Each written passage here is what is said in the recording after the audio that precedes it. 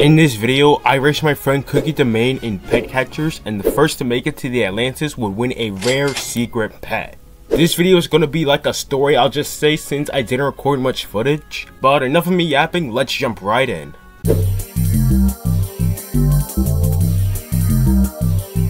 I'll show some of Cookie the Main's footage since I appear on his POV multiple times. Anyways, we're starting in Pet Park on alt account, obviously. Something Cookie did that I didn't was that he used code, so he had a little bit of a head start, but not for long. Anyways, we could do everything besides spend Robux. Because let's be honest, if we spent Robux, it'd be pretty unfair.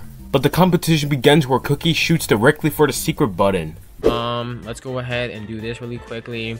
He may not know some of these tactics, even though he does do a couple of new to pro stuff. Let's go ahead. I wish we had the hoverboard super early, but we don't. So here's our items. I was gonna go straight to catching, but I said, hey, maybe I should press the button too. The secret chest gives me some coins, so it'll benefit me later on. But now we went ahead and caught some pets because, as we all know, you need 6 pets to get to the Mellow Meadows. But yeah, that's all we did over here in the pet park. So let's now move on to the Mellow Meadows.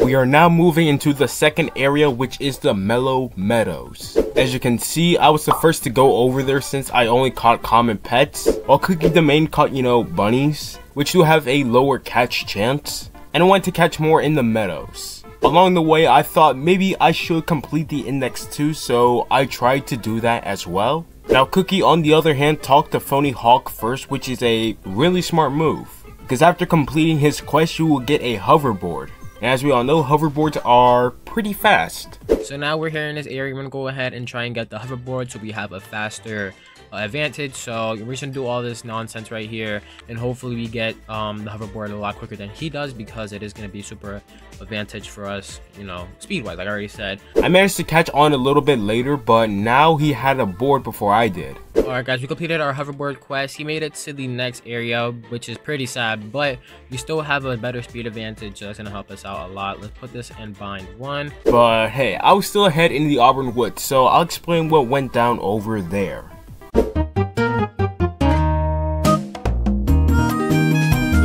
So the Auburn Woods is where I will begin to get a really big lead, or in another stone, but still, I will get a big lead from here. I arrived first again, which gave me another advantage, and just like in the last 2 zones, I went ahead and started catching pets. And Cookie again is starting the quest line for the blacksmith right away. Again, it was a smart move. However, for the blacksmith's quest, you need to fight slimes. Since he had pets from the Mellow Meadows, it's not that fast to defeat the slimes. And since I had pets from the Auburn Woods, I was able to fight those slimes faster. But I would really start on it like 2 minutes later. And that time I also completed Phony Hawk's quest and got the board, so that's really cool. I then went to fight the King Slime to get the last bit of coins I needed to go to the Frosty Peaks, and obviously I got enough. But Cookie completed the quest line before I did, so he got access to the crafting machine. I didn't use it for the entire challenge, so I'm kinda dumb for that one. But from this point on, things would really start to pick up.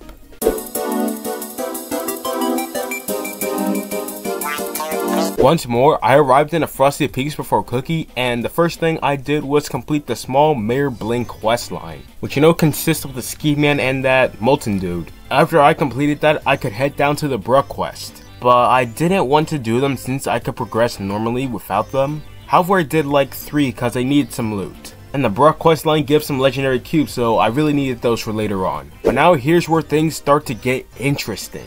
See, a unicorn spawned in Auburn Woods, so I went ahead to get that, and I got it. Additionally, Cookie would get a Frigidus, which spawned a little bit after the unicorn. So a Frigidus legendary spawned in the area, and we have a legendary cube, so hopefully we can go ahead and get this pet right here.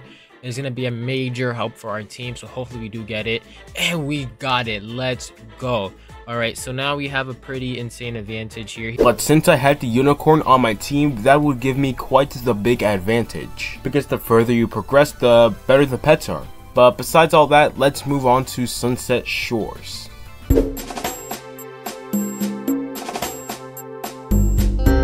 Sunset Shores and beyond is where I would begin to make a huge lead against Cookie. This would also be the area where I start to hatch mystery eggs. I got a few from the shrine and they are really overpowered, especially if you want to get some epic pets fast. In my situation, I really needed them, but alongside that, I went ahead and caught some more pets because if I caught a certain amount, then you know I will be able to get a cool prize in the index. But I also wouldn't do any fishing because, let's be honest, that would be a waste of time trying to get all the pets for something that's only going to be overpowered up until the magma basin. However, Cookie would actually fish. But just as any normal person would do, I fought the Kraken with my newly found team of epics. This would give me a huge coin advantage, but little did I know I was going to have a way bigger advantage. Alongside the fact I didn't choose to fish, a rainbow shark spawned in Frosty Peaks, which is a tier 2 legendary. If any of us caught that at that time, it would be a really big advantage. But you know, I'm on an alt account, I rarely have anything to catch it with.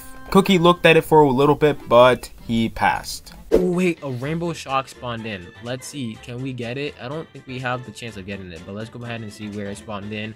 Okay, so yeah, we definitely do not have a chance of getting that, so Mellow Meadows the way it is. However, I believe in miracles and I actually caught it. So a miracle I would receive. So now I have a rainbow shark on my team, which is now my strongest pet. Anyways though, let's move on to Dusty Dunes. Dusty Dunes was quite a long grind because to get to the next area, I would need 50 million coins. So to start off, I caught more pets to fill up my index. I also went around Dusty Dunes to find some secret chests because they do give some helpful items. Then as you can see, I went ahead and started hatching for some more epics. Cookie would catch on to the whole hatching thing later with me, so now we were both on the same page when it came to hatching. I also played the Ancient Dig minigame as well, and we got great resources for later. We got some coin elixirs, lucky elixirs, we got a few respawn tomes too, so that was really good. But to top it all off for this area, a dual core spawned and both of us caught it. So that was really good going forward. And I believe a fairy would spawn too. But I was low on resources and I really didn't want to catch that. But yeah, from here I'll get a whole 2 areas ahead of Cookie. So some stuff, or a lot I should say, appeared on my side, but Cookie didn't get to see it. So let's move on.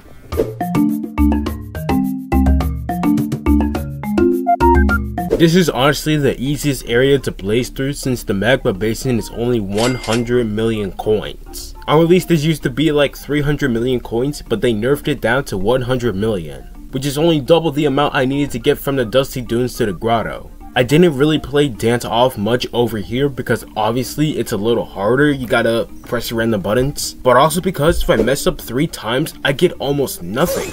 So I still played the Ancient Dig minigame in Dusty Dunes since I thought it was easier. And you know, all I have to do is just click, click, click. But I did the usual here, catch pets, hatch eggs. An Astral Serpent spawned too, but unfortunately I didn't get it. However, when Cookie got here later, he did get a Astral Serpent. Alright guys, I know I haven't been recording a lot. That's because mainly I've been trying to grind for coins and finding these mobs, but I did just get an Astral Serpent, which is a pretty OP pet, and it's actually my best pet now. So now we do about 1.3 damage now per hit. But if I did get the Astral Serpent at that stage, then that would have been great because now we have another legendary on our team.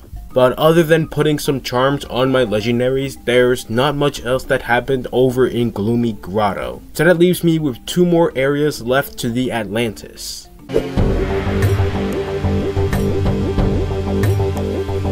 Magma Basin took a way longer time to finish than Gloomy Grotto, but the first thing I did was claim the Rune and Cherry Shrine. After that, I pressed the red button to open up the castle, and I claimed a secret chest too. So you know, that gave me some extra loot. Sherlocksley's quest was pretty easy since I've done it multiple times, and all I had to do was just run around the map and find clues, which again were easy. But from here, Cookie would start to catch up on me, so I had to go a little faster. I finished Sherlocksley's quest and immediately I went up to the black market. From the black market, I could go into a secret volcano, and there's another secret chest inside of there. But here I would say is where I got my last advantage. After this, I was not at my luckiest, but a Serpent spawned, which is a tier 2 legendary, and using my lucky elixirs and 6 legendary cubes, building up my pity with epic cubes, I caught it. And and I will use that and some epic pets to blaze through the rest of Magma Basin fighting molten crabs. I also tried to make one of my pets shiny at this time, however it did not work. Now the only thing standing in between me and winning the rare secret pet was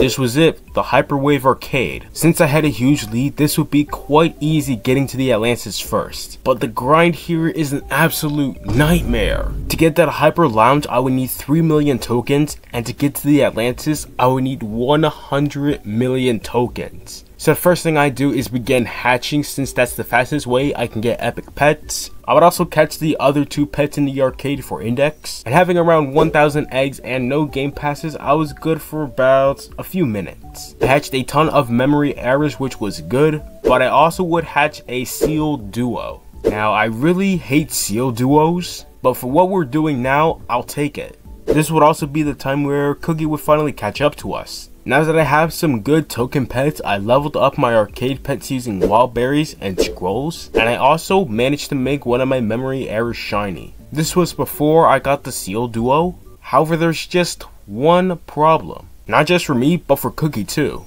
See, we've been playing pet catchers racing to the Atlantis for 4 hours, and I was just getting to the Hyper Lounge after like 30 minutes. So we had to change the rules around a little. The new rule was that we could get 1 pet from our main accounts to use and get to the Atlantis. So I grabbed my best pet at the time, which was a shiny egg charm. This egg charm has token 5 and deadly 5. And I hurried back to my alt account on Hyperwave Arcade. I also saw that Cookie was thinking the same thing, and he also grabbed an egg charm. So the first thing I did with my egg charm was fight the hyper cord, but if you know me, I played Roblox on ancient boulders. So the hyper core broke. My next best option was to play Robot Claw, and that worked out just fine. I managed to get good loot and about 8 million to 10 million tokens. But little did I know those tokens wouldn't matter, because Cookie had already reached the Atlantis. Alright guys, and just like that, we literally have 100 million tokens we unlocked Atlantis. That is honestly insane. This challenge took us 4 hours. This means I had to give up my Princess Pearl. It was hard saying goodbye. We had some fun times, but it was a really fun challenge and I enjoyed doing it. Something he had going into the arcade that I didn't was more golden tickets. So I should have been more resourceful using my tickets early on. But again, this was really fun. Congrats to Cookie. And if you'd like to see a rematch, let me hear in the comments. But until then, I'm out. Peace.